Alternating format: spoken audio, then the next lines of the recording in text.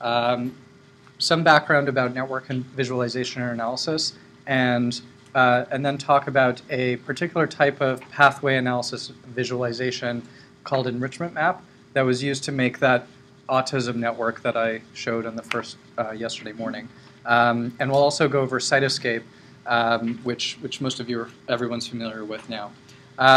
The reason why we have still some intro material that we're giving is that we felt that it's in general better to get you started, and actually I think this was based on feedback from previous classes. It's better to just get you started with getting your hands wet with lots of different stuff rather than spend a whole day going over concepts and then only at the end going over actual tools. So we put more tools in the beginning even though we didn't go over all the concepts, and we'll fill in some of the concepts afterwards. So now you've actually used networks and looked at networks, and so some of these concepts will be partially familiar, but we'll just go through them to round out the conceptual aspects of the lectures. Okay, so just to summarize or come back to what we've been talking about in this course, that there's sort of a general network analysis workflow. I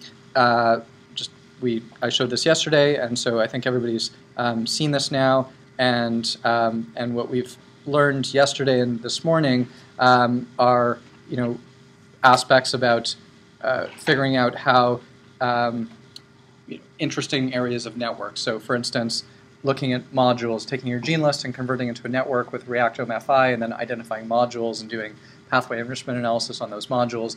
That's a little workflow within here that helps you identify interesting path networks in this case, and then you can look at genes and go out to Reactome and drill down to understand molecular mechanism. This little image is updated from an older version that was published previously. So I think this paper, Integration of Biological Networks and Gene Expression Data Using Cytoscape, is still valuable, although it's much older now. It still talks about different aspects of the same workflow.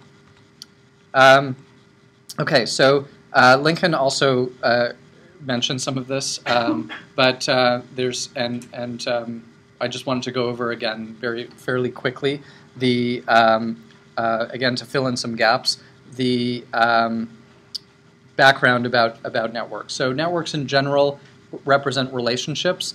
In biology, those relationships are often physical, regulatory, genetic, or functional. So physical relationships are protein-protein interactions. Regulatory relationships are transcription factor, target. Usually there's an arrow there. Genetic interactions are more often found in model organism research, where you have a logical relationship between two genes in terms of genotype and phenotype. So if you have, for instance, gene A that you knock it out and nothing happens, gene B, you knock it out and nothing happens. You knock them both out together and the cell can't survive. That's a synthetic lethal genetic interaction. And there's a lot of discussion about genetic interactions where you have, even in any kind of field of genetics. Functional interactions are more general. They are any kind of interaction that can be used to help relate the function of two genes or proteins. So they are, there's a wide variety. For instance, if two proteins have similar sequences, they might have similar function. If they have similar expression profiles over many experiments, they might have similar function. So any type of pattern that relates genes where you can say, they might have similar function is a functional interaction. And the, Reactome FI functional interaction that network is composed of functional interactions, which are themselves combined for many other types of relationships. So networks in general are useful for, why do we actually bother with networks? One, they're useful for discovering relationships in large data sets. So they're much more easy to use than finding relationships in tables, which is what you would have to do if you didn't have this idea of a network. They're very useful for visualizing multiple types of data together. So you can have a network and then overlay different types of information on that, and you can see how they're related. And of course, for network analysis. And this is an example from the pre-reading that we sent out, the primer on network how to interpret biological networks, where we have a lot of different information overlaid on this network, and that's useful. So we'll come back to this later. I think Lincoln mentioned the difference between pathways and networks as well. My take on it is that pathways are networks. They just have a lot more detail, and often that detail is related to there could actually be different types of detail. So you could have a metabolic pathway where it's really important to have steps that are transitioning between metabolites. You can have a regulatory pathway where it's really important for to kind of think about the logical circuits of the cell, how one part of the cell is controlling another part of the cell, and signaling pathways which talk about information flow, so they represent that information. So there's actually lots of different ways of representing pathways. And there's no real definition, official definition of a pathway. One way of thinking about it is that it's sort of general definition is that it's any gene that's related to a process. So how could you figure that out? You have a way of stimulating a process and a way of reading out a process. So maybe you have a drug that you put on a cell and that activates a receptor and some pathway occurs and then a gene gets expressed. So you can read out, you can check that the gene's expressed and you can control the activation of the pathway. And then if you knock out genes in the system, any gene that affects that transition, that changes the ability for that signal to go through, is part of the pathway. So that's one way of thinking about it.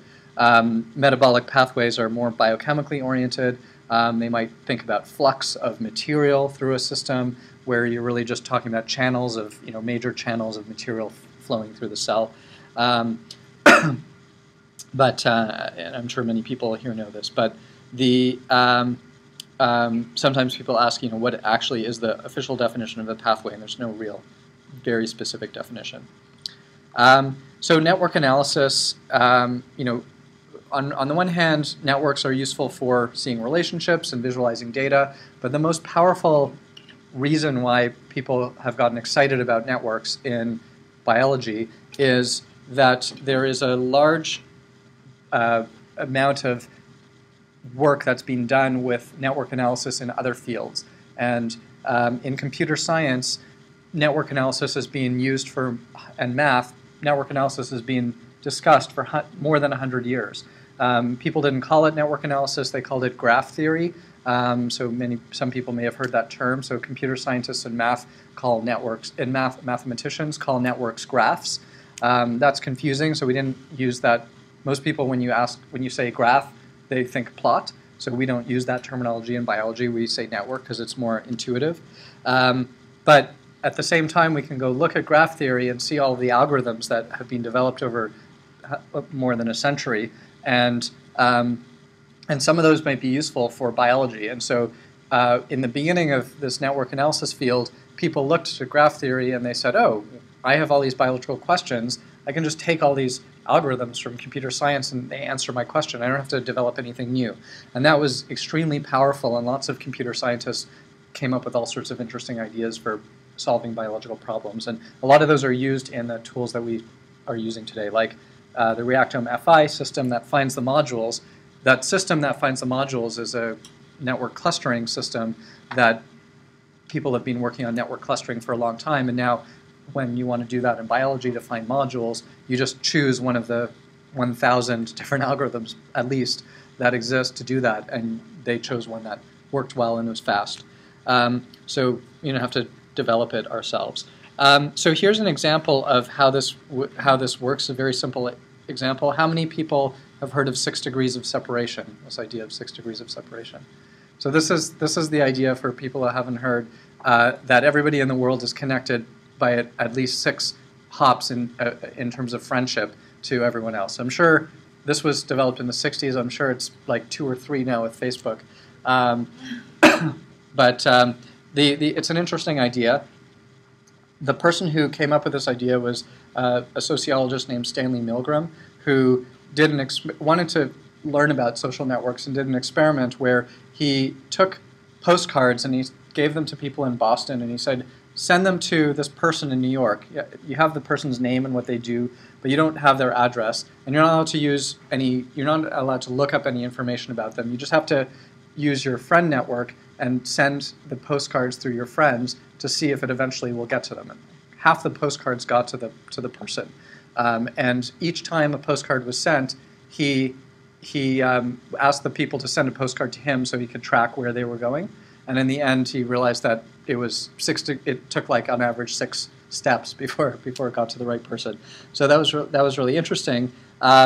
If now we have this Facebook network, so you have it all on the computer.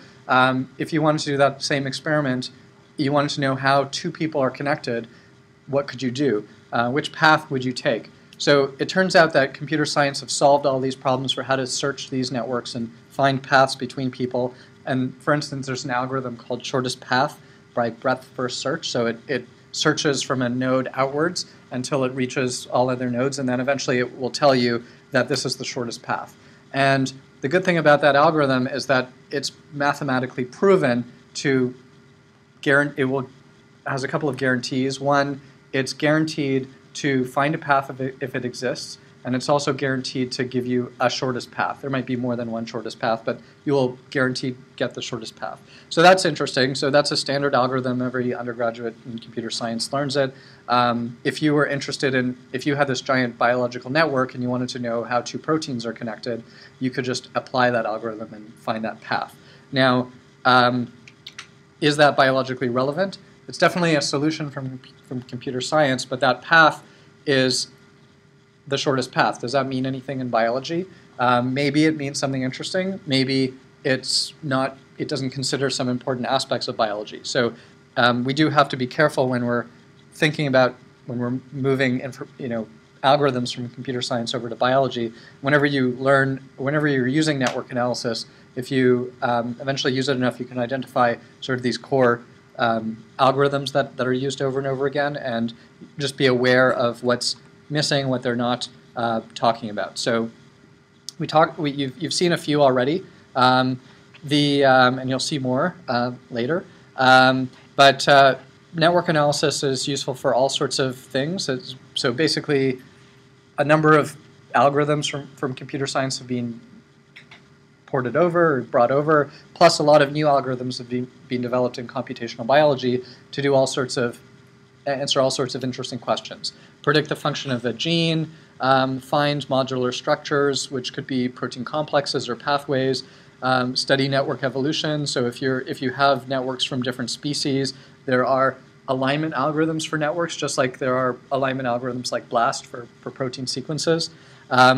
Predicting new protein interactions or interactions. So one of the ideas is you find a region of the network where almost everything is connected. So maybe everything should be connected, so those additional connections you can fill in. And maybe that's predicting new interactions. That's one idea, but there are many ideas like that. There are also a lot of network applications of network analysis that are applied to disease. People have published papers about identifying disease-specific subnetworks. So that could be networks that are transcriptionally active in your cases versus your controls, or your experiment versus your control. People have used networks for diagnosis, and I mentioned this briefly yesterday morning. There have been a couple of papers that are quite highly cited now, where instead of looking at genes to associate with, in this case it was breast cancer metastasis, they used networks, and they searched for networks that were where the gene expression, the networks contained proteins that were connected, and and they were all differentially expressed, and they were correlated with outcome in this breast cancer study. So all those 3 things together were searched at once, and these networks came out, and they actually overlapped a lot better than the individual gene signatures. That's what I was mentioning yesterday. Similarly, people have applied this to GWAS studies as well. Okay, so there was a question about this yesterday, and I'm sure you guys have been thinking about this, about what's missing in networks and pathways. So we mentioned yesterday in response to a question that pathways and networks basically don't have any context. They're representing static process. They're representing dynamic processes as static networks. So you're not seeing an animation of a process when you're looking at a network or a pathway. You see a textbook-like picture, and it doesn't represent. So that's missing. I mentioned yesterday morning that one place to get that information is your own experiments. So your own experiments are providing important context. It's also only useful for representing a certain part of what we understand about how the cell works. So a feedback loop is not easily represented. A calcium wave in a neuron is not basically is impossible to represent with networks and pathways. Typical representation, and a lot of things that we know occur in the cell just don't show up on these pathway diagrams. So there are more detailed modeling representations that exist. So if you ever need to do this, we're not going to cover it here, but people have developed a huge field of work to help simulate pathways. And if you know a lot about a pathway, you can predict all sorts of things about it, like what happens if I knock out this gene? What's going to happen to anything else in the pathway? A lot of detail is missing from the protein structures as well.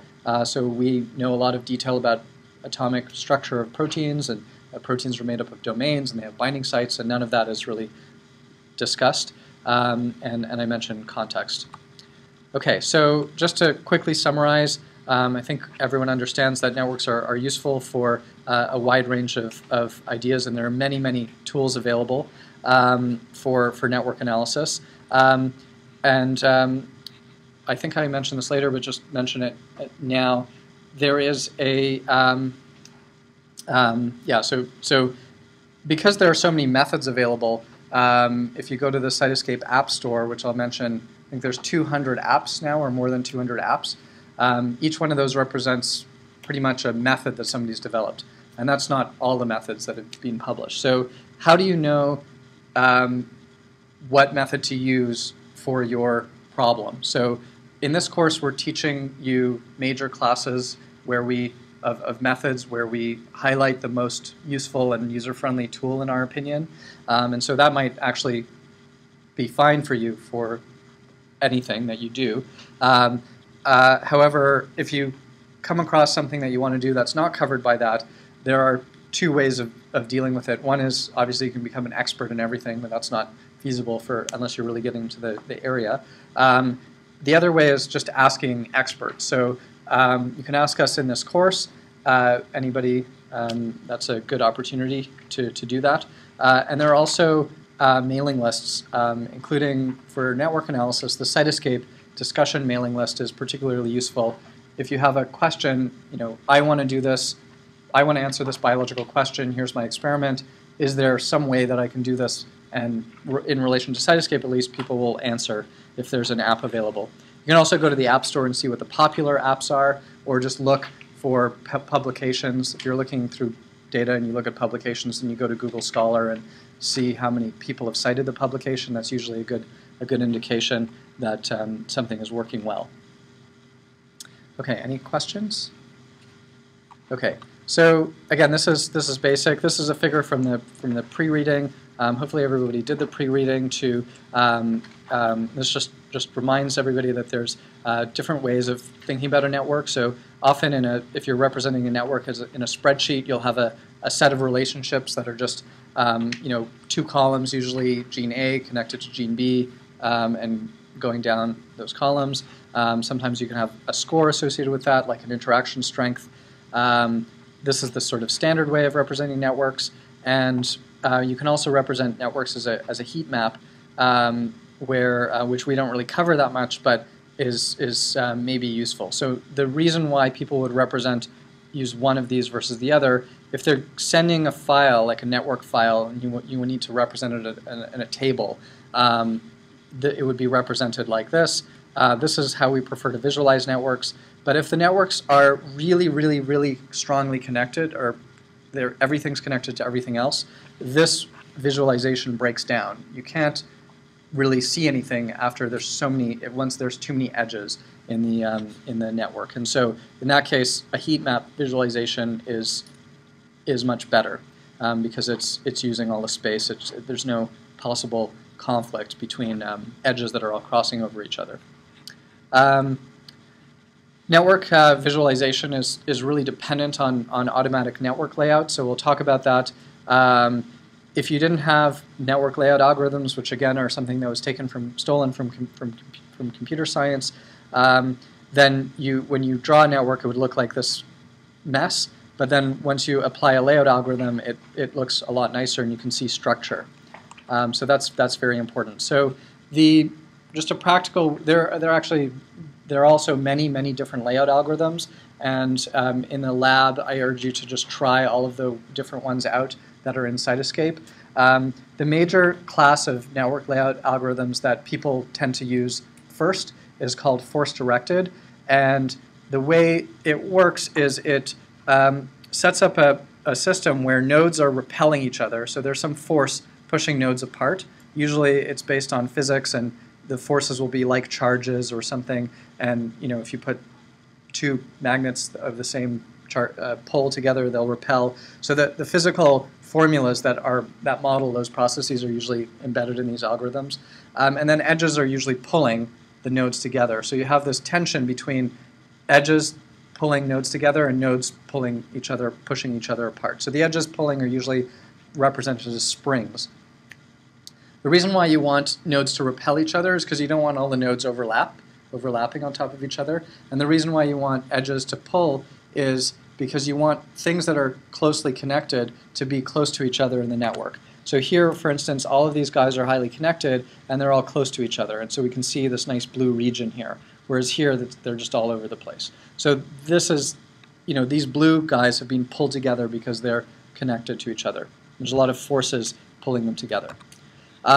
So force-directed layout is definitely the first thing that you should probably try with any network in general. It's good for up to a certain size of network, 500 nodes. Bigger networks you have problems. As I mentioned, you get a hairball where there's too many. If you have too many edges, you'll just get a lot of edge crossing, and you won't be able to see it. And how many people have seen this already in their Reactome-FI trials? Okay.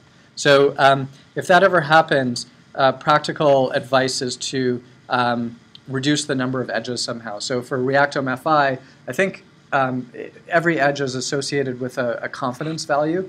And I don't know if you guys go over this in the documentation. If there's too many edges that come back, you can reduce that. You can filter and remove lower confidence edges. Do you guys do that? Yeah. So that's probably not that big of an issue with Reactome-FI, but in general, if you're working with networks, you'll see in GeneMania that sometimes the networks get really big. And there are also other types of network layout algorithms. If you happen to be working with a network that is more like a tree, like you're working with a pedigree or a phylogenetic tree, then there are specific layout algorithms that lay that out hierarchically. And generally, you need to do extra work to get a publication quality version of a network. You should not just rely on the network layout algorithm because it's not perfect. So if you want to basically get a publication quality figure, you should do two things. One, you should manually adjust the layout so that everything's not overlapping. Two, you should save the network as a PDF, a vector graphic, which is PDF, and then load it into a drawing program like Adobe Illustrator or CorelDRAW, and there's free versions of that as well. And then adjust things so that you can emphasize certain things, like some of the labels might be overlapping, so you can move them around. You can add bubbles or arrows or color things appropriately, and that's if you take care to do that, you'll get a much better looking network than you just print out whatever comes out of Cytoscape. Okay, so please interrupt me with questions. Usually, actually, one thing I forgot to add to the slides, people often ask a question: what is the meaning of the length of the edges the length of these edges when you run a network layout algorithm? That doesn't have any biological meaning. It's only the length of the interaction is set to basically where the nodes are positioned after running the layout algorithm in general. So if you have a long connection or a short connection, they're all considered the same by the layout algorithm, the standard layout algorithms. There are versions of the layout algorithms that are also available in Cytoscape if you want to have the length of that edge relating to a confidence value that you have on the connections. You can have an edge-weighted spring force-directed layout, and it will consider those weights, and shorter edges will be stronger edges, and longer edges will be weaker edges, weaker interactions. If you do that, you can't really manually adjust the layout. You can adjust the layout. If you want to maintain that in your figure, then you have to be careful when you're adjusting the layout. But usually the adjustments that are needed are fine-tuning adjustments. The biggest problem when you're visualizing data is that you have visualizing networks is that there's overlap. So you want to reduce that overlap. So nodes and labels shouldn't overlap each other, otherwise you can't see something. And the other big problem is edges that cross. So the layout algorithm is trying to remove as many edge crossings as it can, but it can't remove it. Often it's impossible for it to remove all of them because it's just not possible to draw a network in 2D without edge crossings for some networks and for most networks. But if you want to strategically move things around, you might be able to do that. You might also be able to kind of move whole sections of the network around so that you switch their positions. Sometimes that might be useful for layout purposes, and sometimes it may be useful for biological purposes. So maybe you want to group certain types of proteins together. The network layout algorithm doesn't necessarily know where they should go, but you want to put all the nucleolus proteins here, or nuclear proteins here, and cytoplasmic proteins here. So you can move around these modules in clumps if you want. When we get into the enrichment map later, we do a lot of that editing, and most of it's done in Cytoscape, and then we do what I mentioned in terms of making a publication quality figure. Any other questions? When do you decide to import strength to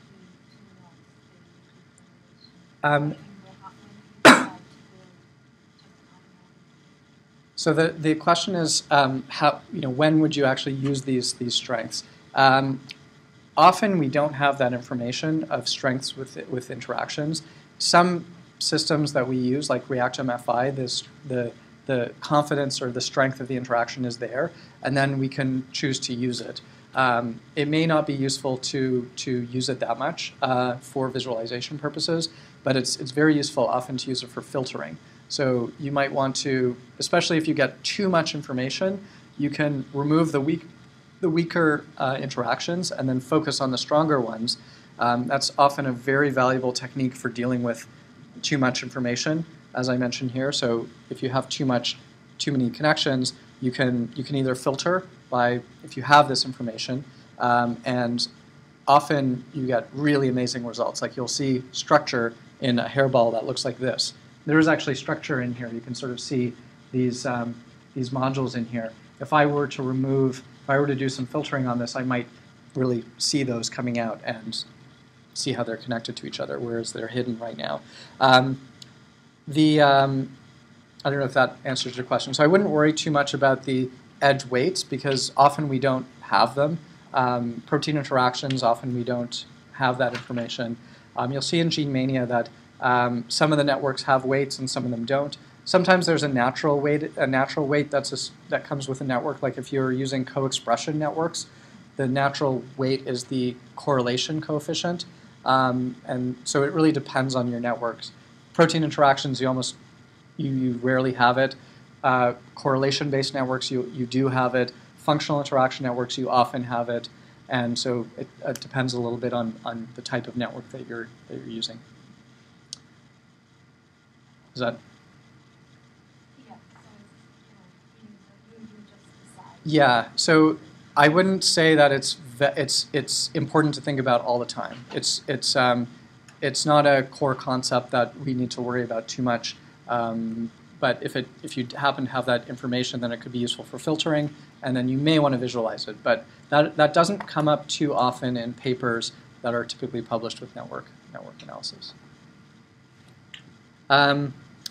So I mentioned filtering. The other obvious way to deal with too much information is to zoom in, and often you want to zoom in on some area of interest, like a set of genes that's involved in this phenotype or a set of genes involved in a pathway. Okay, so I think you guys have also tried visualizing. You've played with networks. You've seen you've seen how they're laid out. Today we'll get into a little bit more sort of different options for doing things, especially in relation to use of Cytoscape. There are a lot of different ways to visualize network information, and there's a lot of attributes that you can use for nodes and edges, and that can be mapped to various different types of visual attributes. So in general, we think of nodes. The core idea of a network just has nodes and edges. There's nothing else. That's it. What we've added in biology is a label. So clearly, you need a name for the node, and you usually don't have a name for the interaction. And then often there's lots of information that we attach to nodes, because nodes represent genes, and genes have lots of information, like gene ontology categories and other information. And so we can just attach like whole spreadsheets to each node, basically, and interaction. Those can be mapped to visual attributes. So for instance, if I have gene ontology categories, if I have a set of functional categories, like 10 functional categories, I can map those to colors, and I can have different colors viewed in the network that are related to function. And really, this is up to your imagination and how you draw the network, but it's just a useful concept to just think about how you have data in your network, and you can visualize it. And that's one of the core parts of Cytoscape is that idea of mapping data to visual attributes in a network. And this network that we published in that primer uses Cytoscape. So maybe I'll just go through quickly. So blue, the color is related to the function, some functional term, kinetochore, nucleosome, replication fork, and the edge width is related to the correlation of gene expression. The edge is there or not if it was found in a protein interaction, and the size of the node is proportional to how high the maximum expressed transcript was in this experiment, which is cell cycle tracking in yeast.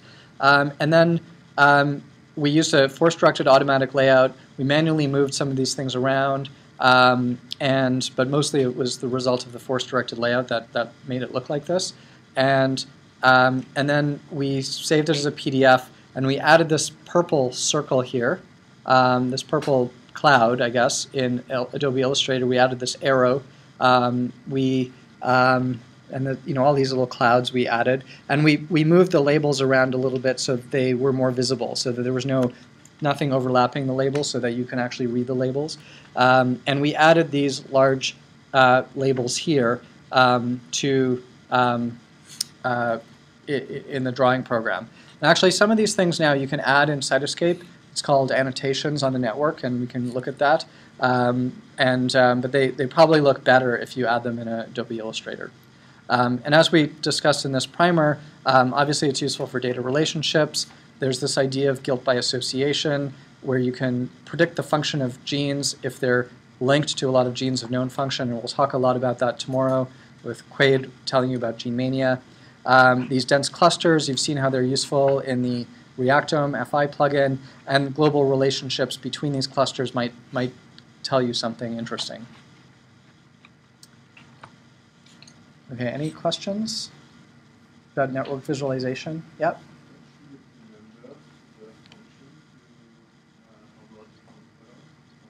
Sorry, what was the question?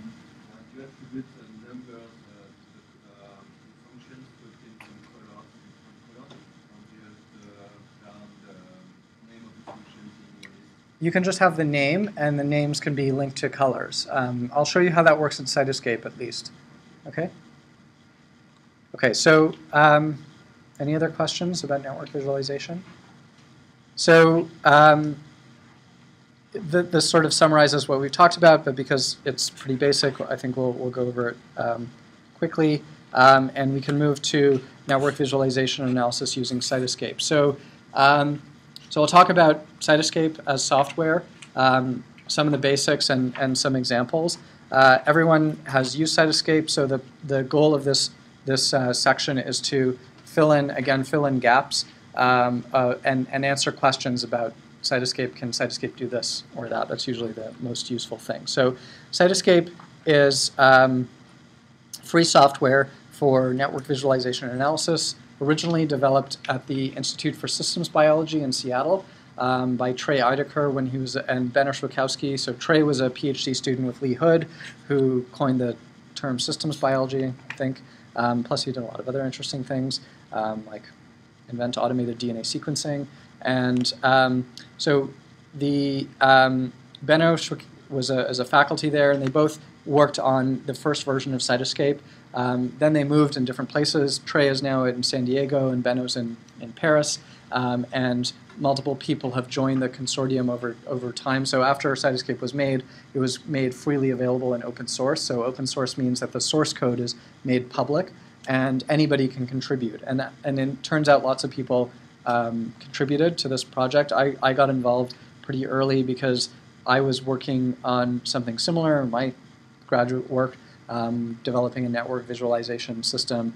And but then when I saw Cytoscape, it looked like they were ahead. So I said, okay, I'm not going to work on mine anymore. Let's just collaborate and work on this together. And so through that, so that's one nice thing about open source development, is that you can focus more on science. You don't have to reinvent the wheel. You can collaborate developing tools that everybody needs, and then you can develop the more important stuff that's more related to your research. So I'll talk about that. Oops, looks like this was cut off here. So as you guys have seen, Cytoscape provides lots and lots of different functionality. And it's very, very useful for visualization. It's not the only network visualization software. There's probably quite a few others that are out there. This is vastly the most popular one, and the only one that's really available for free and open source. Yeah? I would be interested in your opinion about the pros and cons of this Ingenuity more accepted price. So Ingenuity is more about pathway analysis, so I can mention that in general. I think that's related to this entire course. So I don't think that Ingenuity is. I don't think of Ingenuity as a network visualization system. It does have some network visualization parts in it, but mostly the good thing about Ingenuity is that it's a commercial product that has a really nice system that they've made. You have to pay for it, but it works well. It's smooth. They have documentation and support. So that's a good thing about it. Another good thing about it is that they've spent a huge amount of money, like $50 million, collecting the biggest network database that they can collect. And they don't give that out to anybody. It's only accessible via Ingenuity pathway analysis, and you basically can't buy it. So compared to public data like the Reactome FI, the Ingenuity pathway analysis database is bigger than anybody else's. So that's interesting. How useful that is in terms of actually getting better results is probably case dependent.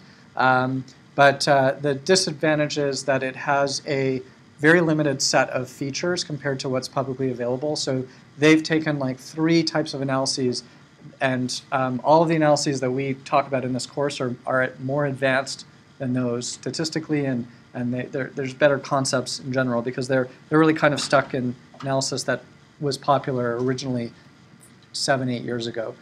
So for instance, they have a enrichment analysis, but they don't do like what GSEA does with the ranking. So they're just limited to having a cutoff of like focus genes that you analyze. So is missing out on what we discussed as advantageous for GSEA. They also have a way of finding networks that are related to enriching your gene list. That's pretty good, I think, and it's an interesting analysis. They have a lot of additional data like drug interactions and things that they make very easy to see. There's a wider variety of things. I'd say, we have one paper where we really compared Ingenuity and Cytoscape on the same data set, and I could tell you that reference. It was published last year, I think, and what we could see is that a lot of the same themes came up in either one, but there was actually some unique to one, some unique to the other. So in that case, there was a little bit more information that you got by doing two, but if you had done one or the other, in terms of the types of themes that you saw enriched, often, the major ones were all there, so I'm not sure how that, if you have a license to it, it's definitely useful. If you're, yeah.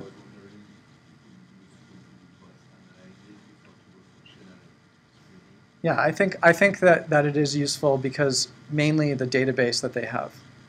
That's the biggest, and it's nice and user friendly, but that's not that you can get away with not having something user friendly as long as it's good, right? But really the key thing scientifically is that their database is very different than the public databases. I'm sure they pull in all the public databases as well. Yeah, so. It's like the controversy over the public genome project and the private genome project. The private genome project took all the public data to help their assembly. But that's fine, and that's why we're making data available for free so everybody can use it. Okay, so Cytoscape is really focused on networks, and it's not really focused on gene lists. So this course really talks about gene lists and starting with a gene list and then doing analysis on the gene list. With Cytoscape, there's a step that you need to do to convert your gene list to a network. And the Reactome FI plugin app is very useful because it does that for you, right? You give it a gene list, it gets a network for you, and then does some analysis. We'll talk about Gene Mania tomorrow is another app that can do that for you. But by default, Cytoscape doesn't do that. When you just download Cytoscape and start running it, it starts with a network.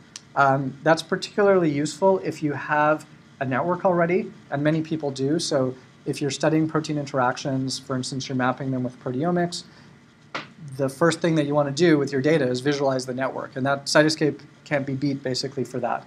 Right off the bat, it's useful for that. But that's one confusing aspect versus how it fits in this course, just this relationship between gene list and network. So just keep that in mind, that when we go through Cytoscape, we're talking about networks, but somehow you have to get the network from somewhere, right? So Lincoln talked about networks and pathway databases, and we've looked at Reactome FI. So there are ways to do that, but what I'm talking about here is sort of the typical Cytoscape case where you start with you load a network in, and that's where you start. So network information comes from databases and is loaded in, and then you do some analysis on that network. Cytoscape has lots of different features. These slides are out of date, but I'll go over the latest version. By default, it doesn't really help you do much analysis. It's just a visualization and filtering and querying system, and the automatic layout is there. And there's databases that you can search, which is useful. Probably the most valuable aspect of Cytoscape is that because it's a freely available system, and also it allows people to write extensions that we call apps now. We used to call them plugins. So we have an app store that was more fashionable, I guess. So if you go to apps.cytoscape.org, how many people have gone to apps.cytoscape.org already? Okay, only a couple. So we can look at that, but apps.cytoscape.org has over 200 apps that you can download, and they do different types of analyses, like the Reactome FI app.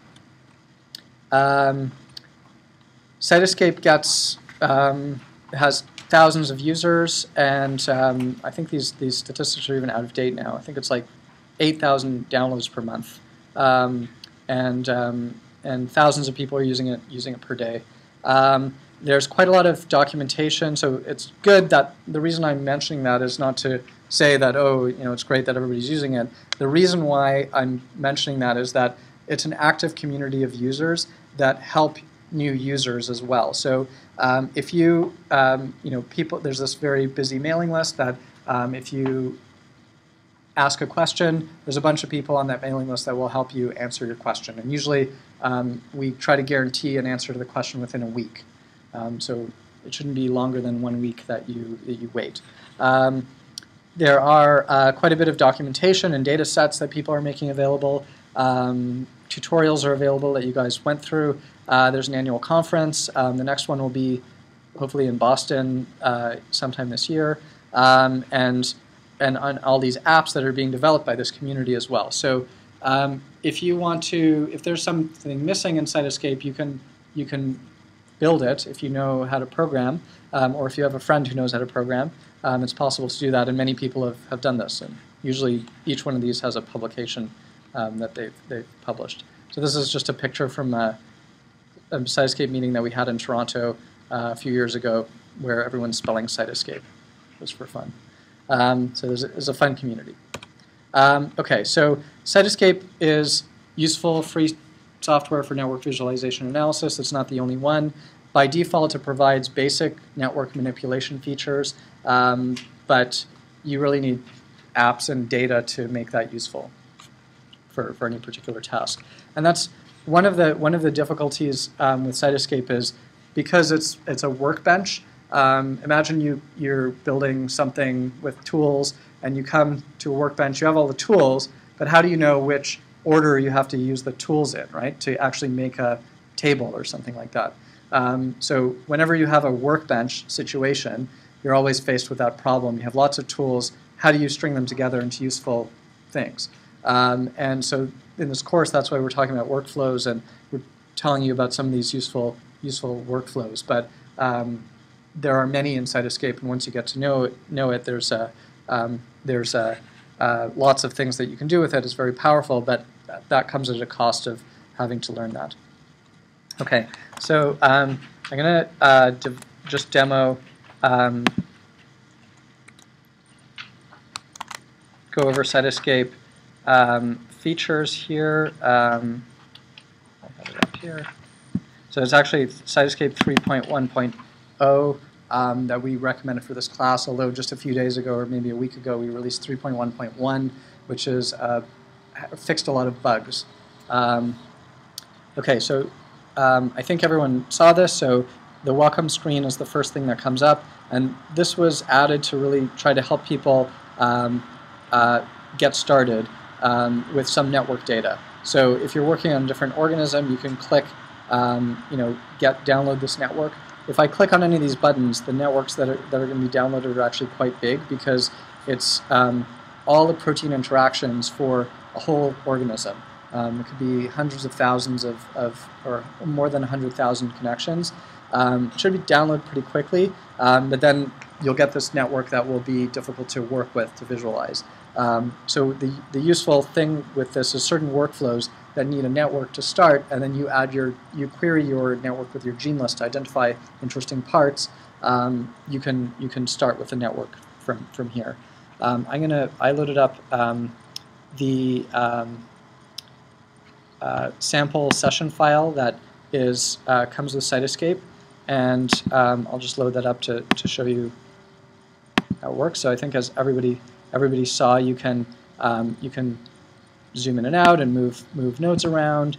You can select a bunch of nodes and move them around. There are lots of different layout algorithms.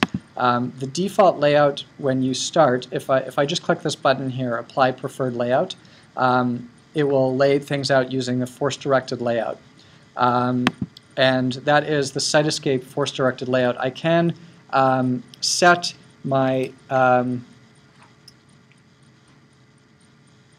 there's a way of setting setting the preferred layout if I want any layout here to be the layout that gets run when I click this button. You can do that. So in layout settings, but you can see there's all sorts of interesting layouts. So I just urge you to try these out yourself and see how they all look. Okay, so maybe I should mention a couple of things about specific layouts. So Y-Files used to be our favorite layout. Y-Files Organic is a force-directed layout, and used to be the one that I recommend everybody to start with because it's really good and fast. The one problem with Y-Files is that it's a commercial product, and so some people had some issues with that because you couldn't use it in your own app. But and so we made a site escape force-directed layout that is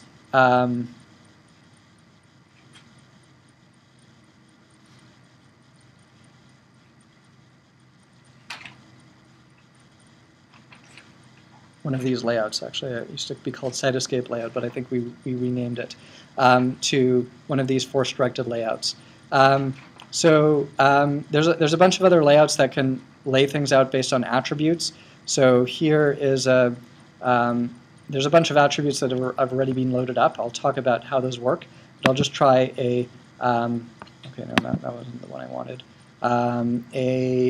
Group attributes layout where I group things by some attribute. So in this case, it's the number of connections, so it doesn't really make sense. But you could notice that there's circles here.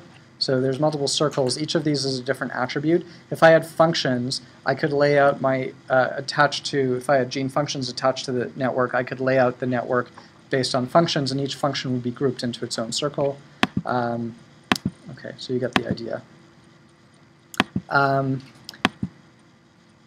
You can do some manual positioning of nodes that is helped by these functions here. You can rotate sets of nodes, so that's kind of fun. You can scale nodes. This is very useful if there's a lot of things bunched up together and you just want to spread them out.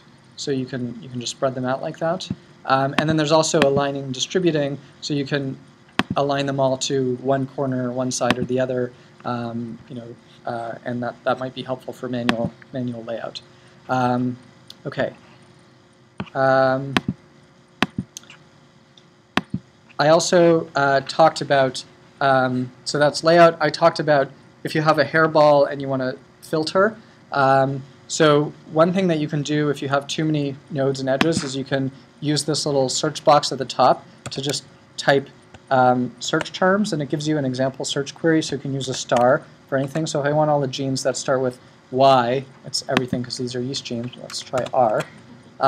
So here is here are basically, it found all the genes that start with R, and it highlights them here. If I have some highlighted and I want to zoom in on them, then I can just click to zoom selected region, and it will give me those right away. Okay, more. So usually, if you want to cut a bunch of nodes out from a larger network, you might find that you've selected some nodes, and then you can create a new network based on those selected nodes, and this allows you to zoom in on that network, and you can relay it out, and you can now it's sort of more manageable as a smaller network that you can play with. And the old network is up here, so I can go back and forth. Yeah.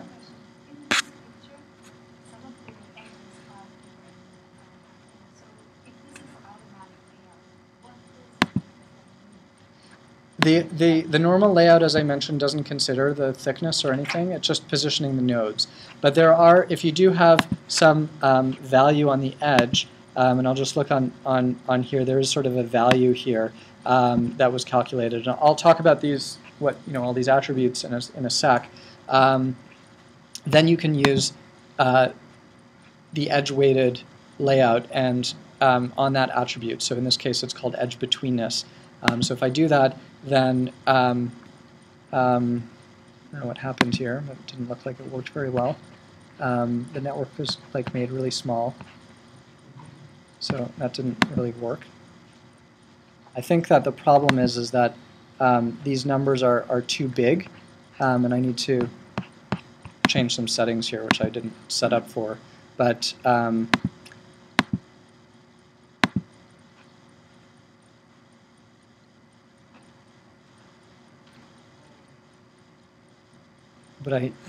normally these settings are set to expect edge weights that are between 0 and 1, and I think these numbers are 0 to 20,000 or something like that, so it's not working very well.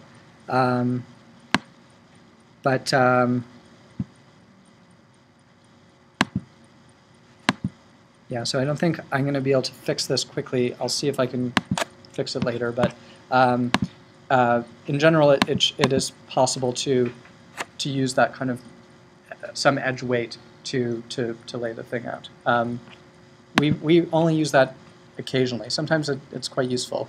If you have a I don't know, if you're working with co-expression networks like correlation, it's actually very useful.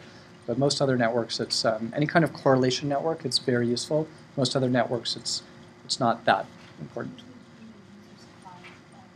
Yes. Yeah. Yeah. Yeah. And you can sometimes those network weights will come with the network from wherever you're getting it from. Okay, so I think you guys noticed that when you click on a node, or when you select a node and edges, then there are attributes at the bottom here that show you the type of data that's loaded up. I will try to load up some more data to show you how that works. But there are attributes for nodes, edges, and the network. We rarely use attributes for the network, but nodes we use all the time. In this case, we have names, we have a bunch of values that were computed based on the structure of this network that relate to how highly connected nodes are. And there's also gene expression data that was loaded up from an experiment that had 3 different experiments. It had 3 different knockout conditions in yeast, and the expression ratio and the p-value associated with that are all loaded up. So there's 3 experiments, 6 columns are related to that, and that's it. That's loaded up here. I could also load up additional data. So one thing that I can load up is gene ontology information. So if I go to File, Import, and I select yeast, and let me try the SLIM ontology, the yeast SLIM ontology, and I will import that, and I don't know how quickly that will take on this network connection. Okay, and there's a problem here. I think it loaded it all up. So so now I have let me look at just one node here. I have a lot more information here. Molecular function, the evidence code, a reference, biological process, and what didn't get loaded up here is names for these, so I think there was some issue with loading up this network. So maybe I'll try another network to see how that loads up. Oh no, maybe it. Oh, it looked. Yeah, okay. Put it in somewhere else. So sorry, it's actually here. There is a column here that shows you all the different Go term names, vacuolar organization.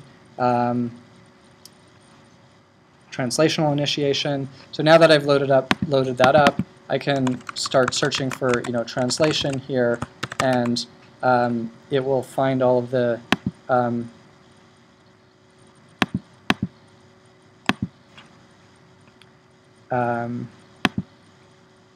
it highlights all the nodes that are have translation attached to them in some way.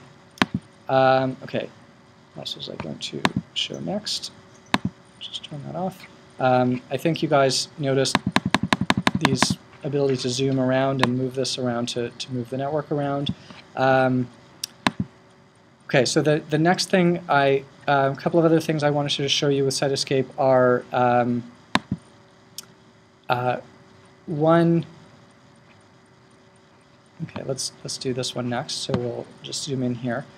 You can right-click on nodes and edges, and a lot of information is a lot of functionality is built into these right-click menus. So you can edit the network, you can add edges, you can select the first neighbors, you can group the nodes, and if you group them, they will. Let's give it a group one. Now these nodes are grouped. If there's some interesting function and I wanted to reduce those, I can go to this group menu and I can say collapse groups, and then they collapse into a small group. So this is now a group. It's not a protein. So it has proteins inside. I can ungroup I can expand the group, and then it goes back to its original nodes. So that's sometimes useful for grouping things. We don't have a really good way of visualizing those groups yet, so that's something that will be coming later. There's a little bit of possible grouping that could occur if you have another network that you want to visualize as on this. And so if I added, what I did was I added nested network. And so now when you zoom in here, there's actually a little network in here. So that's an interesting function if you want to build up networks hierarchically. But most of the time you probably won't be doing that. Okay, so let's get to what I wanted to show you. So that's nodes. You can do the same thing if you click on edges. You'll get a different set of menu items.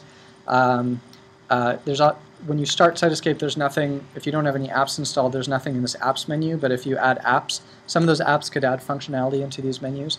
And then if you right-click on just the background, there's some interesting functionality that we call annotations. So you can add a shape annotation, an image annotation, or text, or bounded text. So bounded text, I want it to be a rectangle using this font, and so this is what it will kind of look like.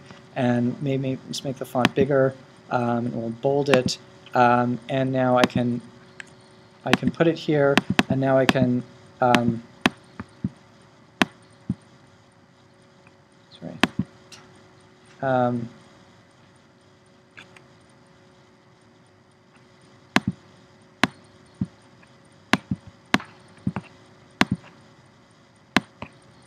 There's something interfering with me using it, but yeah. So here's the text that I want to add. So I can type in like cell cycle, and then change my settings, and then I can put it where I want it to be.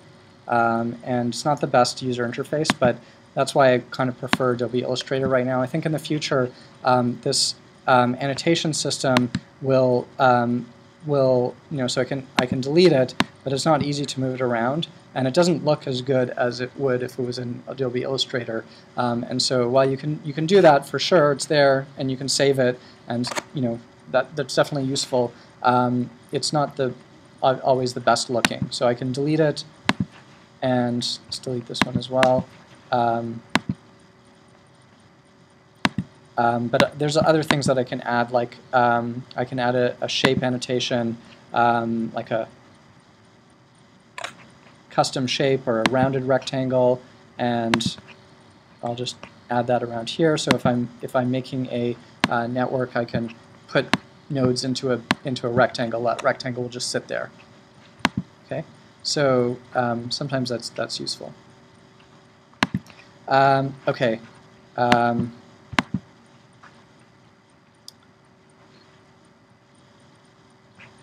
Okay, the selection menu allows you to select all the nodes and edges, select nodes that are first neighbors of selected nodes. You can, if you have a gene list, you can select all the nodes that are in that gene list if you have them in a file. So from ID list file, basically what that will allow you to do is put all of the identifiers of your genes in a file, and then if you have a network loaded, like the whole human network, you can say select all the genes that are listed in this file. We'll select them, and then you can do things with them. You can move them to a new network, or you can just lay those out. Okay. Okay, so getting into more interesting things, there was a question about why these edges are thick here. The style, this little window here for style, allows you to set up visual styles. How many people played with this already? Visual styles? A couple of people. So visual styles are one of the most powerful features of Cytoscape. They allow you to make all the visual magic that we've seen in network visualization happen. So there's just a few concepts here. One is there's a whole list of visual properties, like I mentioned, like the color of nodes. So right now nodes are colored by some value. I happen to know that they're colored by gene expression. Let me change it to something default. So this is probably how the network would look if I just loaded it up by default. And then I have all these attributes here, and I want to color things by attributes. So one way I can do it is I can just select a bunch of nodes and say, okay, I want these nodes to be red. That's often the first thing that people try. It's not the recommended way of doing things in Cytoscape, and I'll tell you why in a sec. But it's sometimes useful, and you can do that by saying, okay, I'm selecting these nodes, and I go to fill color, and I click this little box here, and I want them all to be red. Okay, so now I unclick them, and they're all red. So what I did there was I set up what's called a bypass. So there are 3 columns here. There's the default, which is, in this case, I'll just change the default to another color, so you see that all the nodes change color when I change the default if there's no setting on them. The red nodes that I set I set them to be red, so I bypassed any setting that's automatic, including default, and the and so now they'll stay red. The problem with bypass is that it's not dependent on the data. And the powerful aspect of network visualization is visualizing data. So let's get rid of the bypass. I just click here and remove bypass, and now they're all default. So now I can use this middle column, which is a map. So if I click on this, I will get 2 options, a column, which I'm going to choose gene expression values. So I'm going to choose gal1 RGExp, which I know is gene expression values. They're ratios, log2 ratios, so they range from negative some number to positive some number, with 0 meaning no change in expression in experiment versus control, and positive meaning the experiment's higher than control, negative meaning experiment's lower than control. And I'm going to choose a mapping type. So there are 3 different mapping types: continuous, discrete, and pass-through. What I want here is continuous mapping. A continuous mapping maps a continuous number, like a range of numbers, to a continuous visual attribute like color.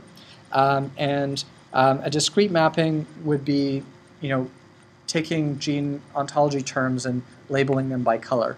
There's a term, it gets a color. If I click on this, if I double click on this, I get an editor for this, and I can say, okay, I want this things that are underexpressed to be red, and things that are overexpressed to be blue, and everything in the middle is going to be, let's add another point here, everything in the middle is going to be white, so I'm going to set that to 0.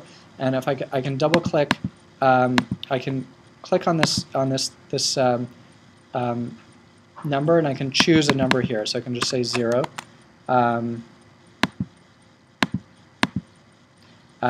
so now that 0 is white. So let's do OK. And as you can see, as I'm changing this, the network is changing automatically. So that's kind of useful. Okay, so this node is like below my threshold, so it gets colored black, and I think there's some nodes that might get colored white. So so that's how to. There's a wide range of visual properties here. If you click this little properties button, you can see only certain ones are checked, so those are the ones that are active. There's a whole bunch of other ones that are possible to use, like but all the most commonly used ones are checked by default. So you can, but there are additional ones. So you can play with the border, the width of the border, the label color, the label font, the label size, and the shape of the node. So maybe I don't like these things. I want all my nodes to be I want all my nodes to be octagons. So now they're all octagons. So the size, I can change the size, etc. So this is useful sometimes.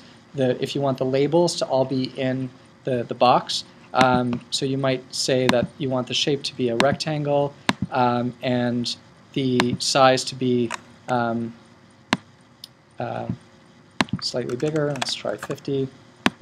And that's not big enough, so let's try 60. So now the labels are in the box. There's no, unfortunately, automatic way of sizing things according to the labels like there should be, but there is. And by default, if you wanted to just get a rectangle, you could unclick this lock node width and height, and now you have the height and the width are separate, not just the size of the node, but the height can be smaller, and it'll be smaller here. Okay, let's see what else. Transparency is kind of nice sometimes for edges where you have weights, which I keep on mentioning, but okay, so one interesting thing, let me try just one additional thing that's kind of hidden that is sometimes useful. If I change this to a discrete mapping, so now, and let me choose a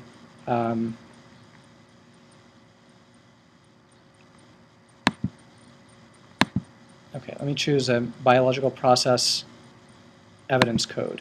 So now I have gene ontology evidence codes here, and if I want to color them, color nodes by evidence codes, then I can set up colors here. So usually you just pick a color, but if you want just a whole bunch of colors, you can right-click and click a mapping value generator and just say rainbow, and it will give you a whole bunch of colors automatically.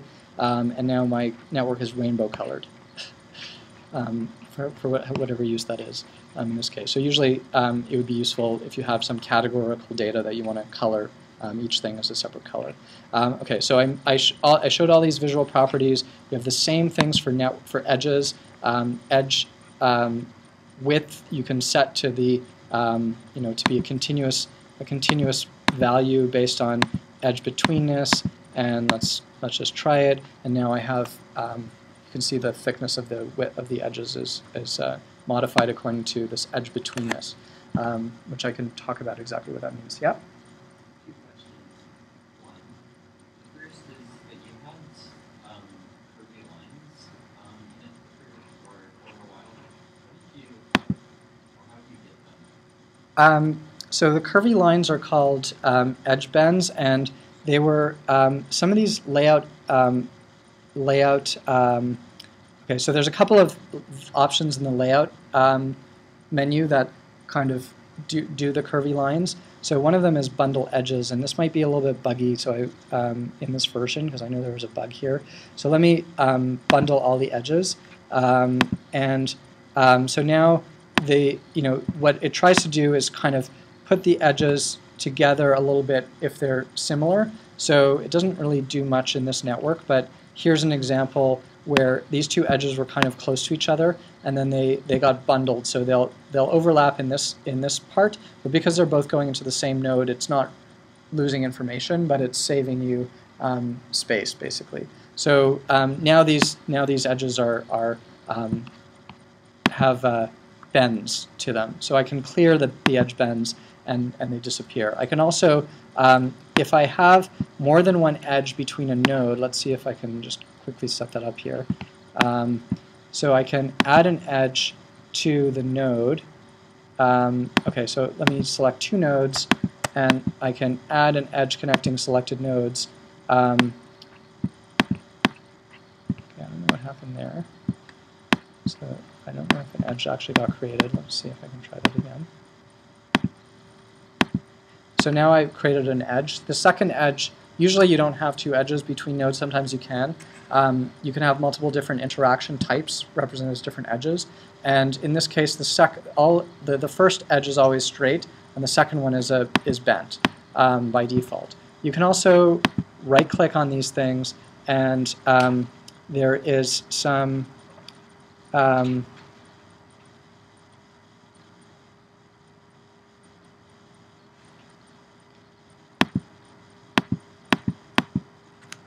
okay, I think there is a way of, if you press on the Mac, it's Alt, and you click on an edge, then it adds a little control point. You can add as many of them as you want, and so you can actually like drag the edges around, and so that might help you a little bit.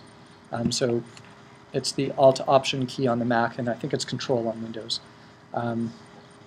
It's Alt on Windows as well. Okay.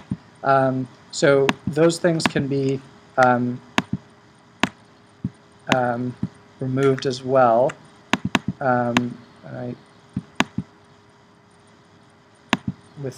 Oops.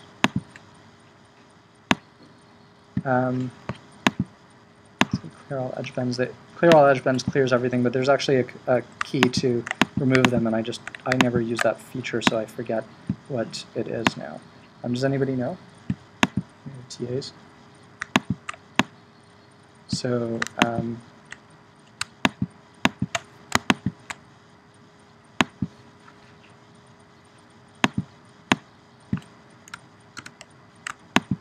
I think it's just clicking Alt again on the same node gets rid of it. Okay, clicking Option. Sorry?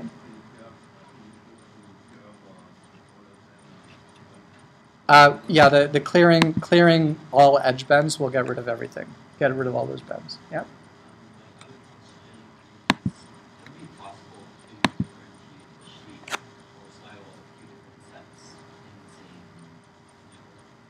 What kind of sets are you? So yes, I think the answer is yes, but what kind of sets are you talking about? I don't have any specific or examples. I'm just wondering possible. Yeah, if you have an attribute called groups, and you say all these nodes are part of group 1 and all these nodes are part of group 2, group 1 can get diamonds and group 2 can get triangles. So that's very easy to set up. So that you would set up, you'd have an attribute with that information, and then you would set up a node shape mapper that maps it's a discrete mapper, so it's dealing with discrete or categorical data, and you just say, if it's group 1, it's a diamond, if it's group 2, it's a triangle. Okay, any other questions? Okay, so I should get going. There's just a couple, I think there's just two more things that I wanted to mention. Filters allows you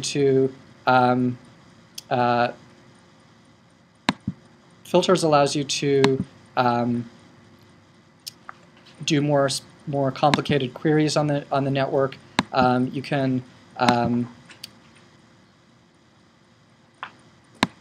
any of your attributes here you can select. So this is node degree. Node degree is the number of connections per node, and in this case I'm just selecting, say, the highest degree nodes.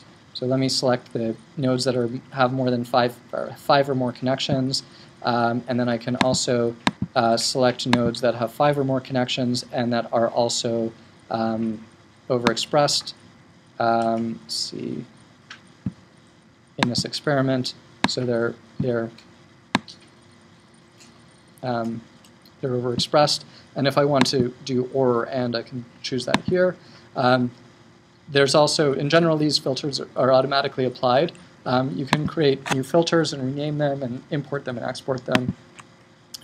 There's this little button at the bottom here called chain, which is not very useful at this point, but it allows you to chain filters together so you can make more complicated filters. Couple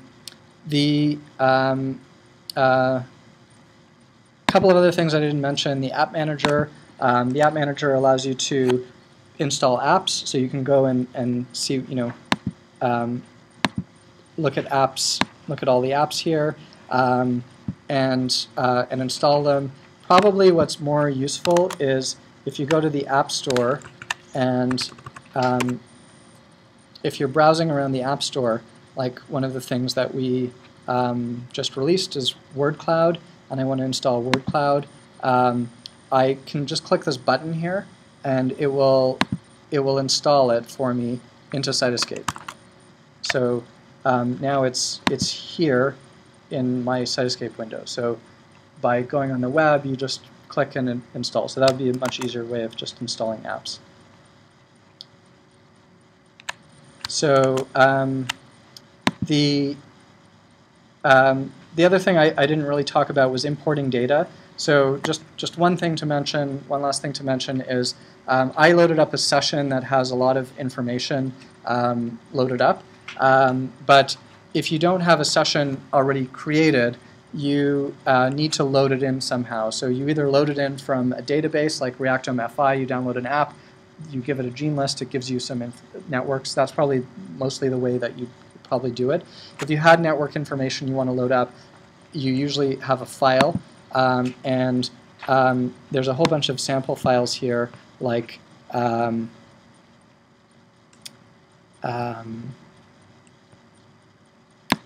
galfilter.xls, which is a spreadsheet, an Excel spreadsheet, and then I get this dialog box that opens up that says, okay, what do you want to do here?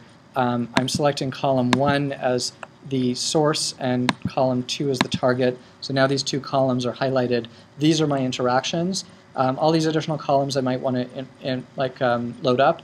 I can load them up as additional attributes that will be edge attributes in this case, because these are each row here is an interaction, and these two things define the nodes that are part of that interaction or participating in the interaction, and the rest are attributes of the edge. So if I load that up, I will get a network that, and this will be the default in Cytoscape. You get a network that's not laid out. So the first thing you do is lay it out, and that's obviously much more useful. Notice that when I zoom out, after a certain point, the labels disappear. This is an optimization to basically not take up too much computer resources while you're looking at really big networks. But if you want to have, and so their little details of the visualization are turned off as you zoom out. If you want to have them always on, you can go to View and say Show Graphics Details, and now whenever I zoom out, the labels will always be there. It doesn't really matter too much with this network because it's kind of small, but if I had a really big network, that might be an issue. Okay.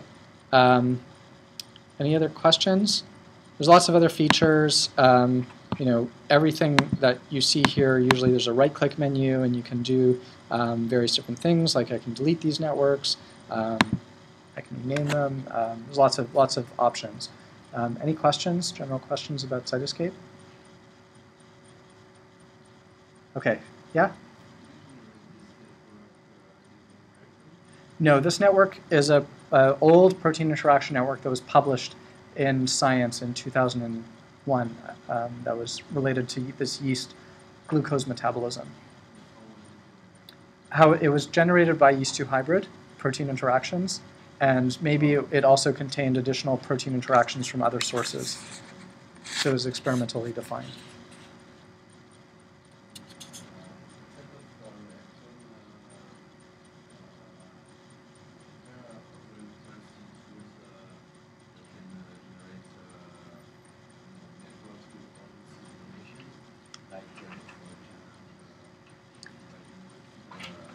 Well, Reactome doesn't give you the full change. So usually when you get a network loaded in, you'll just get the connections, and you may get some attributes on the nodes, and maybe a edge weight, like an edge, like interaction strength or confidence. And so you have to load in all of your attributes yourself. So normally what you do is you have your network, and then if you want to load in attributes, you'd set those up in an Excel file. Maybe you download that from Biomart, like we saw yesterday. And you progressively load up data. You apply the data to the network, and it's all saved in Cytoscape. And then when you save your sessions, I didn't mention, like just saves a session. It saves everything that you've done. If I have nodes selected, I have filters defined, everything gets saved in your session. You can take that to another computer and load it back up, and everything that you've you've done will be the same. So that session just saves all of that information that you're loading up. Once it's loaded in, then you can work with it. You can do visual mappings. You can filter based on it. You can analyze data based on it.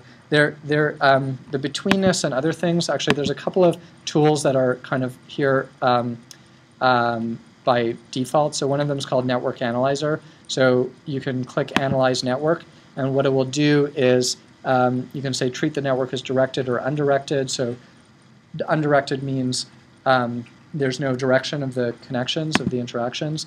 And then I click OK, and it gives me a bunch of statistics about the network, like clustering coefficient, connected components, node degree distribution, average clustering coefficient, all these graphs, shortest path length distribution, shared neighbor distribution, betweenness centrality. So I don't find these super useful for biological insight, but there's a lot of there's a couple of reasons why you'd want to do this. So there's an idea that if you have a really big network and certain nodes are central in that network, that they're more important. And people have shown that by looking at how protein interaction networks correlate with essentiality, and the proteins that are most highly connected in the network are correlated quite strongly with essentiality. So the more highly connected they are, the more likely they are to be essential genes in the system. And so one thing that you can do when you have a network is look for important nodes. You can have these. This tool calculates a whole range of different values of importance. Centrality. Sometimes they're called centrality measures. The simplest one is degree, how many connections the node has. The more connections, the more important it is. Another one is how many shortest paths go through the node, and that's called the betweenness centrality. So how important is this node? Like if you took this node out, the network would, like if you took all the nodes that had a lot of paths going through them, the network would fall apart. So they're important for keeping the structure of the network. So sometimes those are useful statistics. If anyone has any questions about any of that stuff, or just let me know. Any other questions? So what is the minimum amount of information that you need to load in order to actually start building the network? It's a little bit confusing to me. Do you just need one list of genes, or do you need the list of genes and then their connections, the list of genes that each gene is connected to, but not the strength of the Yeah, so that is the confusing part of kind of teaching Cytoscape in this course and how we've kind of structured it. So the course is all about gene lists, and as I said, Cytoscape, when you use it, and every document that you look is all about networks. So normally, you would, if you didn't have this course and you learn Cytoscape and you want to learn it, the first thing that you need to think about is getting network data into the program. And so you would have some networks that you got from somewhere, which may be difficult for you to get, but there are lots of resources available for downloading networks. But you'd have that network data that you collect from somewhere, and then you load it in. The welcome screen of Cytoscape kind of tries to help by having single buttons that download some standard data sets, but they may not be the ones that you want. So in the context of this course, where we're starting from a gene list, there are two apps that help you load up a gene list and get a network view that you can analyze in Cytoscape. One is Reactome FI, and the other one is Gene Mania, which we'll talk about tomorrow. So that's why we're talking about those. Yeah. create those first using gene Yeah. and then do Yeah, so you can load up Cytoscape and then immediately start Reactome FI, just like you guys did, put in your gene list, and then you're good. And you have your whole analysis pipeline that's done. Okay, but if you end up getting to use, the reason why we're talking about Cytoscape more generally is because there are all these other apps, and it's this really powerful tool because of all this functionality. So just learning about it in general is useful for you later to go off and, well, it's useful now during this course to actually just use it for the few workflows that we're doing, but also later exploring the App Store is a really interesting thing to do if you're interested in learning about different types of network analysis that are out there that we would never be able to cover, and take weeks and weeks to cover everything. So would you recommend one of those two tools then to get the network first, rather than taking one of the species, getting that big network, and then filtering it over?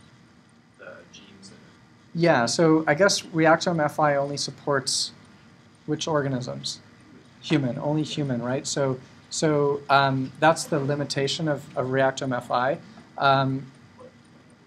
The Gene Mania supports, I think the next release will have E. coli in it, but otherwise it's all eukaryotic systems and 7 or 8 organisms. Whereas Cytoscape is general, so if you have other organisms that you could get a network from somewhere, you can use start it. with the whole thing and then make a subnetwork. Yeah. Yeah, there's different types of analyses, but say you could run the same type of Reactome-FI system to identify modules. There is an app in Cytoscape called Cluster Maker that can do the clustering for you, and there's an app called Bingo that, which I'll mention in a sec, a number of these, that can do the enrichment, the pathway enrichment analysis on any set of genes in Cytoscape. So you could recreate, even though Reactome-FI is really kind of focused on human, if you're working on C. elegans, for instance, or anything else, you could recreate that workflow using other apps in Cytoscape. Load up the C. elegans network, select your genes, get the subnetwork that's just related to your genes and maybe its neighbors, and then use Cluster Maker to identify the modules, and then take those modules and use Bingo to do the pathway enrichment analysis. So that would be one workflow that would similar to the Reactome-FI workflow. Any other questions? Okay, so let me just skip forward because these are all just backup slides. This is the workflow that we used last year that I updated in the yesterday morning, but it's kind of more Cytoscape oriented. But again, it's getting you this it's answering the question about geneless versus network. So Gene Mania, Reactome-FI are useful for getting networks. There's actually other ones, Agilent Lit Search, String, IREF Web. You have different types of networks that you might be working with. They all have one thing in common. You're visualizing them. Cytoscape is useful for all types of networks. And then there's different types of analysis that you might do, like the pathway enrichment analysis, regulatory network analysis, gene function prediction, which we'll talk about tomorrow, and module detection, which is what you learned about with Reactome-FI. And here are the names of the apps that are available for doing these different things. So this Cluster Maker I mentioned for module detection, and Bingo for pathway enrichment analysis. In the rest of this this slide deck, there are a bunch of apps that are mentioned. Some of them are old apps that I probably should update, but they're still useful. So that's one good thing to mention, is that not every app that's ever been published for Cytoscape is currently available for Cytoscape 3. Cytoscape 3 is fairly new, so apps are still being ported over. But so if there's an app that you, or a plugin that you like, you can always load an older version of Cytoscape. And it only works on an old version of Cytoscape, you can always go back to that old version of Cytoscape, and it works roughly the same as the current one, and that's totally valid. There's a really interesting app, Agilent Literature Search, which if you don't have a lot of information known from databases, or that's present in databases about your genes, you can type them into Agilent Literature Search, and it will go to PubMed and try to extract relationships automatically from PubMed using text mining. This is another way to convert a gene list into a network. It might not work with really big gene lists, but you can type in a bunch of genes, and it will go to PubMed. It will find all the abstracts related to those genes, and then extract interactions based on text mining. So we'll look for sentences that say things like A interacts with B, and then we'll draw a connection between A and B. And then you can actually click on the edges that it creates, and it tells you what sentence it came from. And if you don't like the sentence, you can delete it. But it's a good way of kind of getting a network that you might not be able to get easily from other sources. There's an app called NetMatch that finds little feedback loops and things like that. at the end of this is Cytoscape tips and tricks. A couple of these things I didn't mention, but you can read through these. I don't really need to go over them. I mentioned some of them, but this is just a couple of things that might be useful if you end up using Cytoscape a lot. Okay, so I think we're still going till 3, right, Michelle? Yeah, at 3 is fine. Okay, so any questions? Any more questions about Cytoscape? Okay, so what we're going to do for the rest of the day is talk about enrichment maps, and we'll see how much I can get through before the break. And then in the afternoon session, we'll have a lab that is using enrichment maps basically making your own enrichment maps that Veronique will lead. Okay, so we learned yesterday about what I call a pathway enrichment test, and more generally people call gene set enrichment test. And the general idea is that you have your experiment and your pathways, and you want to find which pathways are enriched in the experiment. So that's great. It's used, I think I took a few papers that have popular tools that have published a paper, like David and GSEA and a few others, and just counted the citations for them. And I think just a few papers, I counted 20,000 citations. So there's a huge number of papers using this method. It's very useful.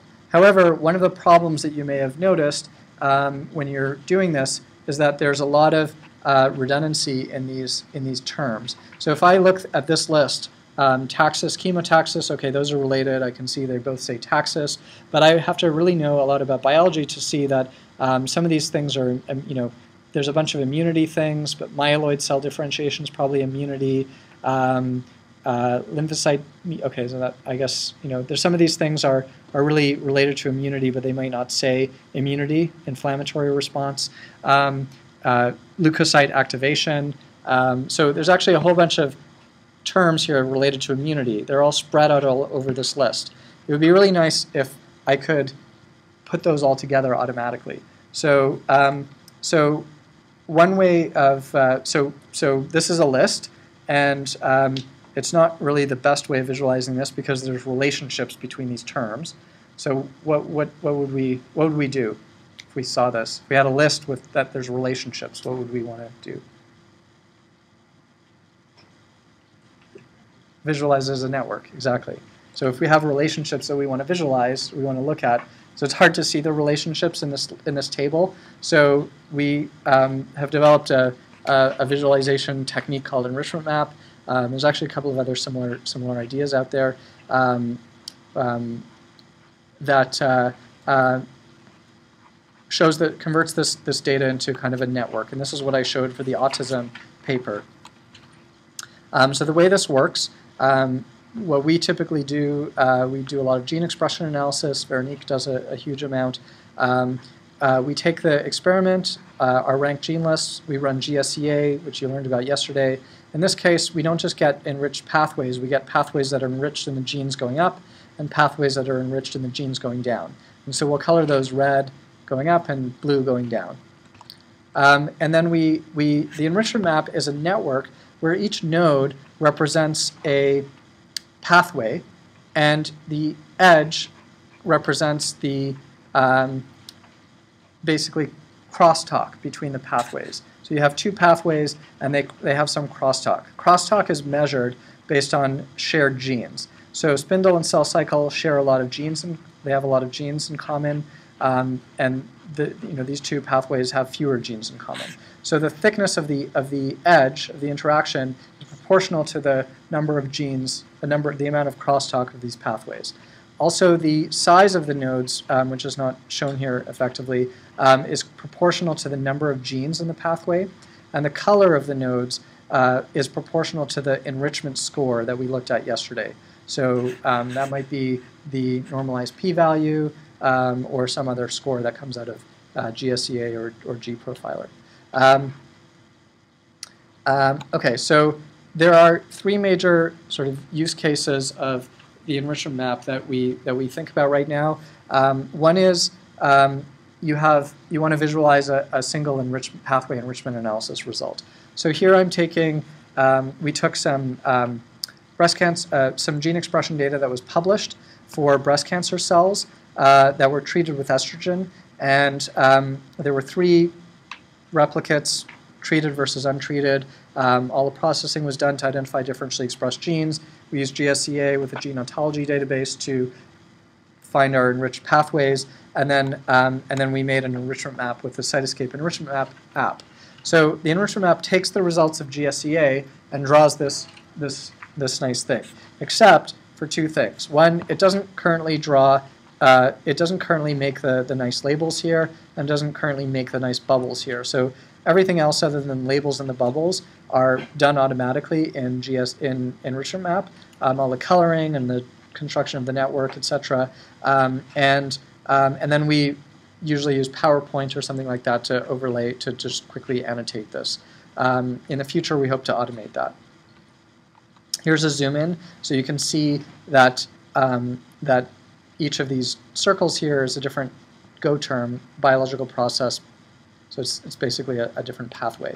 So I should quickly mention that this is useful for getting a very quick overview of the functional themes that are coming out of your enrichment analysis. So there are a few functional themes, and these ones are going up, and these ones are going down. So very quickly, instead of looking at this table and seeing how everything relates, in basically a few seconds, I can just look at this and get a very quick sense of what's going on. And obviously, you have to do some more work to interpret it. But again, thinking back to our workflow where we identify interesting pathways and then drill down or zoom in, this is very useful for identifying interesting pathways because you could say, oh, I know all of this. Oops. Computer, I don't like it when it does that. I know all of these things, but oh, this is interesting. Maybe this is a new pathway that you didn't really expect to find, and so that might be something to follow up on, so maybe you could go zoom in on those genes in there. Okay, enrichment map is also useful for comparison of 2 enrichments. So say you have 2 time points. Here we have an early time point and a late time point. So we're interested in seeing how gene expression is changing over time. And now we can make an enrichment map that's basically 2 enrichment maps over on top of each other. So simple visualization technique include the early time point nodes are colored.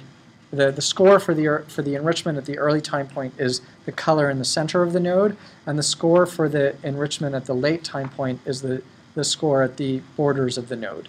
So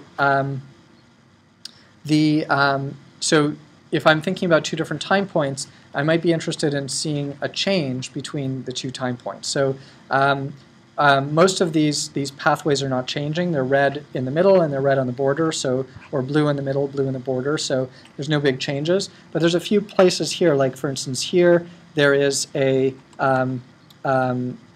if you can zoom in here, there's pathways that are enriched early but then are not enriched late, and the opposite pattern here. So we can zoom in on those. And in an enrichment map, if you happen to have gene expression data and you load it up, you can click on these nodes and you can see a heat map view like this. It won't have these treated, untreated, but it will show you the actual heat map. And you can see that indeed these pathways, the genes in these pathways, are really differential at 12 hours, but at 24 hours they're similar in experiment versus control. Similarly, these guys are, again, same in 12 hours, different in 24 hours. So when you look at this can be really, really interesting because when you cluster the whole data set, you might never see these little patterns. But certain pathways are really acting differently, and you can zoom in on those and see really important big changes just with those pathways that may have been, and very likely to have been, hidden when you look at all the genes together. So the two color, we call it a 2-color enrichment map. It's much better than having 2 tables and matching up all the themes. Let's see. The third and final use case is what we call query set analysis. So yesterday I was talking about how we'd like to explain the results that we see with some mechanistic interpretation. So in this case, this is kind of a trivial example because we kind of already knew the regulator that's being tested. This is a paper that was published a few years ago where they knocked out a microRNA in the heart and measured gene expression. So we did our normal GSEA analysis and enrichment map visualization and found that there's a whole bunch of pathways that go up and some pathways that go down when you remove the microRNA. That makes sense because a microRNA is a negative regulator, and if you remove a negative regulator, like holding a balloon, you let go of the balloon, a lot of things go up, and most of the things are going up.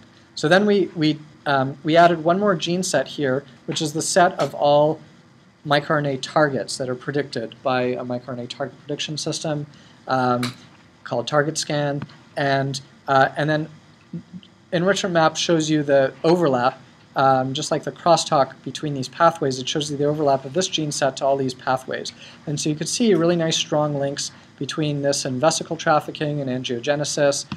So those might be, a lot of microRNA targets, predicted microRNA targets are in these pathways. Some other pathways don't have significant overlap, so this might tell you something about how direct the regulation is of this microRNA to these pathways. No links to the pathways that are going down, which makes sense, again, because that's not an expected direct connection. You can also do more, and this is in the integrated assignment, more of this type of analysis. So if you didn't know the transcription factor that might explain why your pathways are going up and going down, you could try to search for it using a possum. And you guys talked about things like that yesterday. In this case, this is just an example where Veronique did the analysis with Shahina in our group and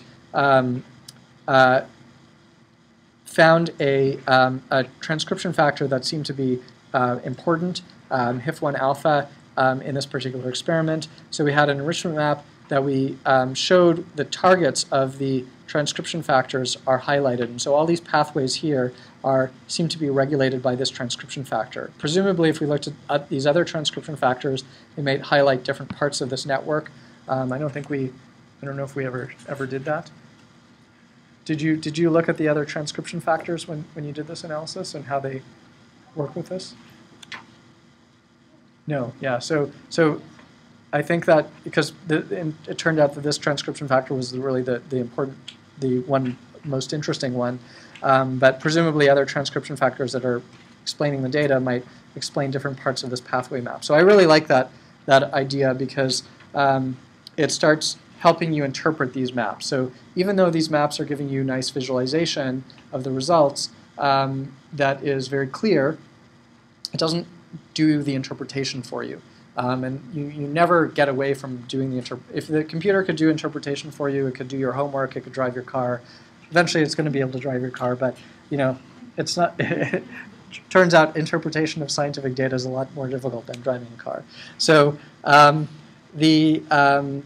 so that we're not at that stage yet. So you really have to do these tools are really meant to help your interpretation. They're meant to develop a number of hypotheses that can be tested, and that obviously that's useful. Here's the enrichment map that we made for autism. The paper it looks really nice because we updated it in Illustrator, so Illustrator just does a better job of graphics.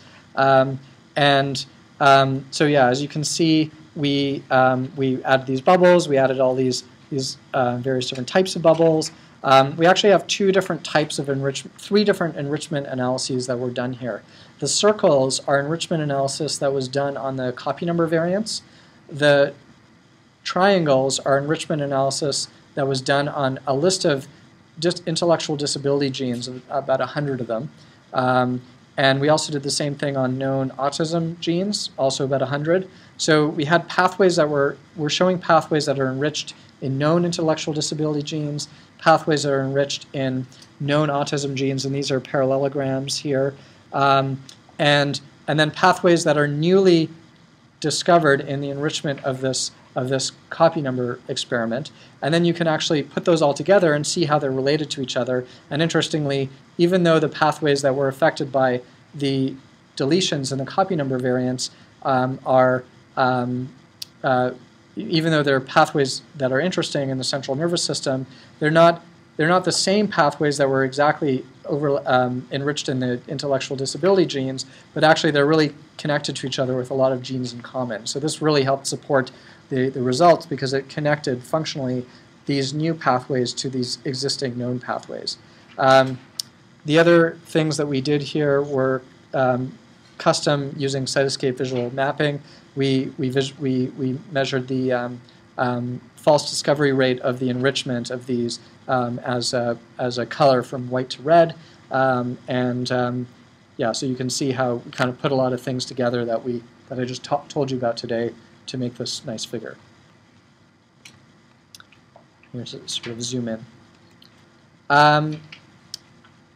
Yeah, so this is just some background on what that was. So this was the pathway sources were all of gene ontology, KEGG, NCI, and Reactome, and PFAM domains. This was the number of gene sets that were tested. The paper is referenced. The enrichment map app is really quite nice, so you'll get a chance to play with it later. But it gives you little interactive slider bars that you can slide, and you can change the cutoffs interactively for your FDR threshold, for instance, and your enrichment map will automatically update itself. So usually what I do when I look at this type of data is I play with these slider bars. I make them really stringent. We'll go over this more in the lab. I make them really stringent to see what the strongest signal is in the data, and then that's useful to just know, okay, if I have anything, I have this really strong signal that's here, and obviously it should be a strong signal. It should have a good FDR cutoff, and then gradually I expand it, and I see which functional themes pop up at different thresholds. Because a functional theme, what I call a functional theme is one of these modules, contains many pathways, like many gene ontology biological process terms. Some of them will be stronger than others. So if any of them are strong, I consider that functional theme strong. So that's useful. This is just an interesting idea about zooming in. So we have an enrichment map to summarize the data. We could find a region that's really interesting, and then one of these pathway nodes might be a pathway in Reactome. So you learn that you can go to Reactome and see the pathway. So you can actually go and overlay your gene expression data on that network using Reactome's website, and then notice that maybe a lot of the signal is not coming from the whole pathway, but maybe just a particular complex here. So that's how we zoom in and drill down to more detailed information. We use GSEA. Yes, you learned about GSEA yesterday. We have a collaboration with GSEA, so enrichment map is actually going to be part of a future version of GSEA, so you'll just be able to create these directly from GSEA. It makes it easier. We'll try this word cloud plugin in the afternoon later, but this is an interesting tool that helps summarize all of the pathway information that's here. So I can select a set of nodes in Cytoscape, and then I get a little word cloud. You often see these on the internet to kind of summarize a lot of text. Words that appear frequently are drawn bigger, and so you can just get another just tool to help you quickly see what's going on in a given cluster or module.